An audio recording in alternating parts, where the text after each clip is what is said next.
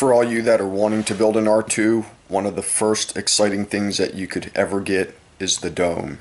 And mine came on Monday, and this is the first chance I've got to actually crack it open and look at it. I've opened the box already, and I'm going to show you what it looks like.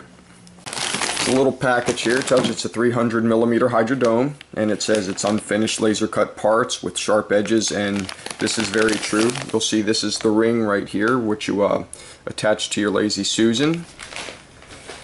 Then you've got your base ring right here, and you can look at this. You can see where all the laser cuts were.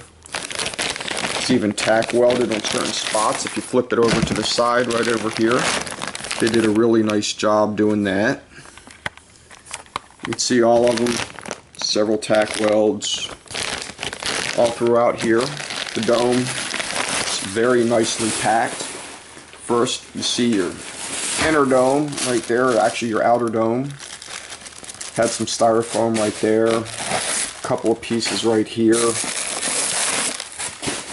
Get all these out of here.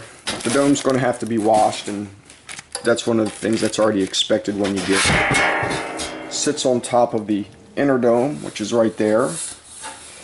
And if we lay this down here, when it says it needs to be deburred, if you can look closely here, we'll see if we can get a shot of this.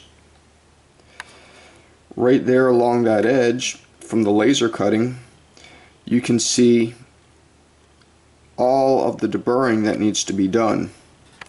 And it's going to take some time, but that's all just one of the things that's part of this hobby and building your droid.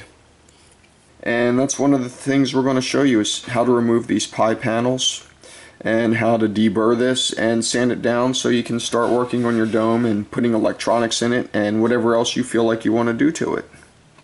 So let's look at this dome right here. Really nice. You've got this ring here, which will wind up getting painted, and you see it's attached right there, so we'll see if that can be removed or if it's better leaving that on. And this is basically what you get.